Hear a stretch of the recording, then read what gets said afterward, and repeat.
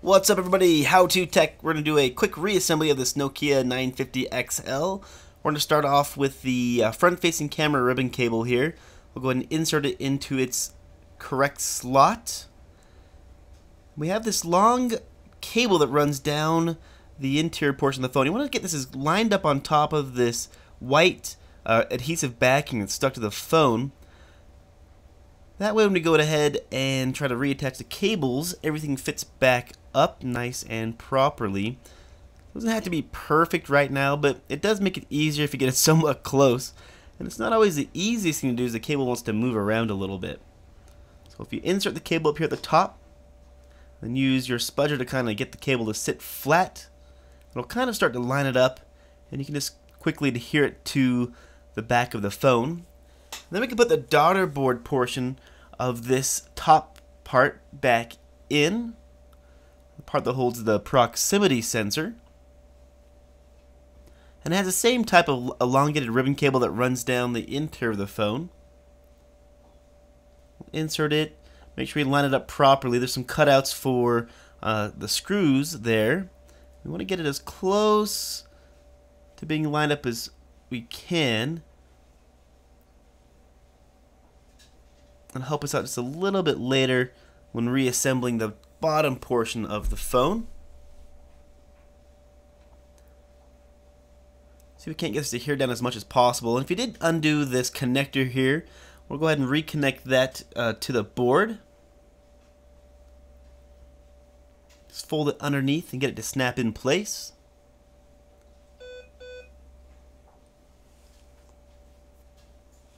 Do the same thing with this ribbon cable. Just gonna realign it here real quick, see if we can get it as close as possible to the original before we removed it. Perfect, there we go. Now with that done, we can go ahead and take the entire portion of the logic board. What we can do now is snap on the connector onto the back side of the board.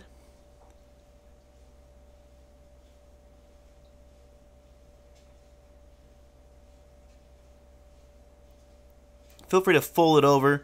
I'm just trying not to remove as much of the cable as possible. Then we'll also need to reattach the rear-facing camera.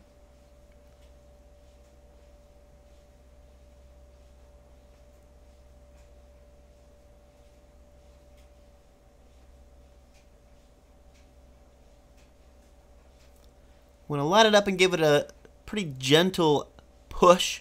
You can unfold it a little bit if you need to figure out how it lines up.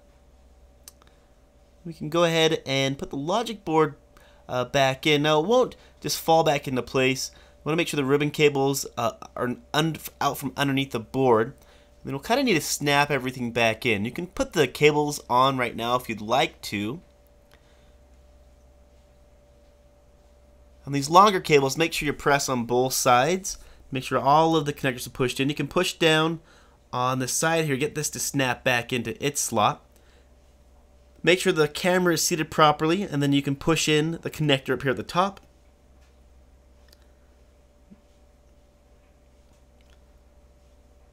Put our connector for our volume power button cable back in.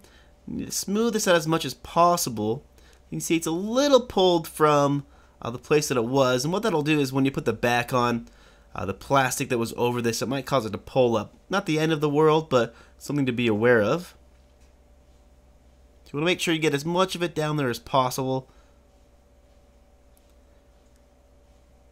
So the next portion is this kind of this black matting, and you want to let it up as close as possible. There's these 4 cutouts for the rings down here that can help you out just a little bit on getting it to sit back in place properly. You may have to pull it up and realign it. You want to do this as few times as possible, because the more you do it, the less adhesive is going to be on it, and it won't want to stick down as much. Now, as far as I can tell, this is purely for a cosmetic portion on the phone. So it's not terribly unfortunate if you leave this out, but I like to say if it's in there for a reason, so we're just going to put it back in.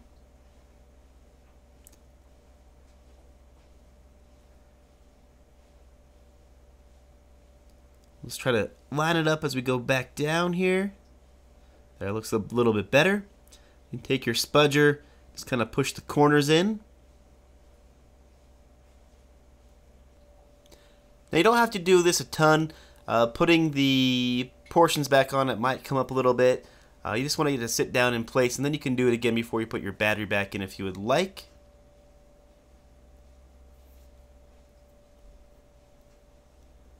Now with that done, we have all the components reassembled with the exception of the SIM card slot. We're going to go ahead and pop that back on here just real fast. And again, you don't have to remove that if you're not replacing it. Try to get it to line up as much as possible. Perfect, that's put back in place. Well, it looks like we have most of the connectors put back in. All the SIM card slots are reattached. We need to put our 3.5mm headphone jack back in. Let's insert that and push its connector back on as well.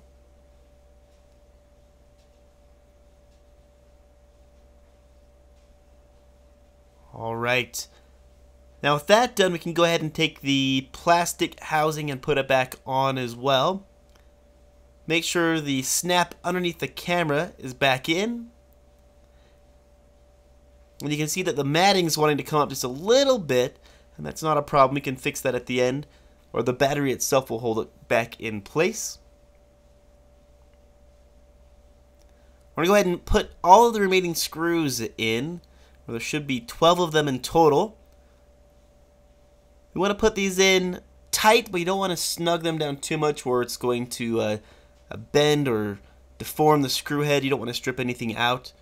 So make sure they're nice and tight. They normally have a little bit of thread locker on them, but they'll hold them in place on the phone.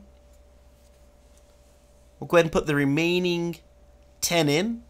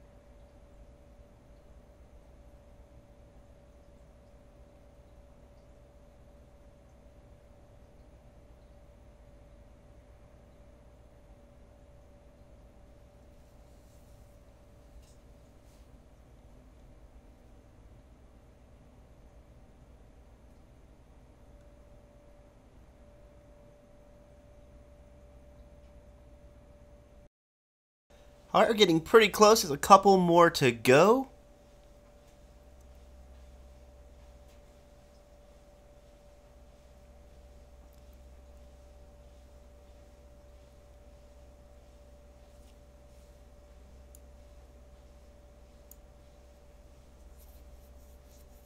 Just one in the right hand side up here.